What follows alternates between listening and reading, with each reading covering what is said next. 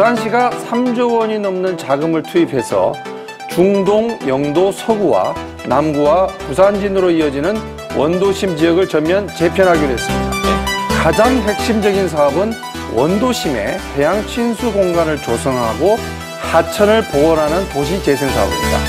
미 55 보급창은 공원으로 바뀌고 부산교통공사와 부산도시공사를 이전해서 그 위치에 도심 친수공원을 조성하겠다는 전략입니다.